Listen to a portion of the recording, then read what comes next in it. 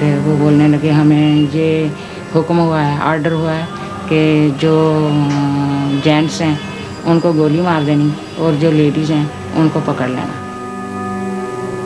How innocent Sikh civilians were treated by the military would become the subject of intense controversy.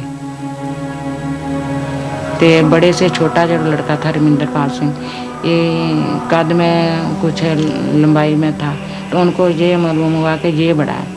वो इसको निकाल कर ते हमारे सामने ही बंदूक के बट जो है ना पिछले, वो मारते मारते हुए इसको हाथ ऐसे करके परिक्रमा में ले गए.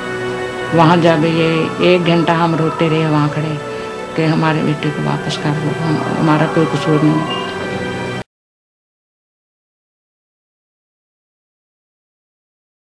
There's just no question, let me assure you, from the bottom of my heart, there's no question of a soldier or a man in uniform ill-treating a civilian or shooting a civilian.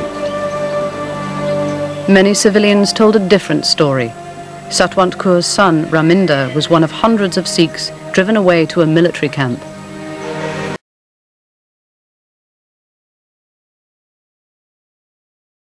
But what about the eyewitnesses that said they didn't hear any of the announcements? That's not true. That's not true. I mean, there were loudspeakers blaring away all the time. But the fact is, it's very difficult to distinguish in the middle of the night who's a civilian and who's a militant. The firing is coming and the firing is being returned. And in crossfire, some civilians die and some militants die. It's not easy to differentiate.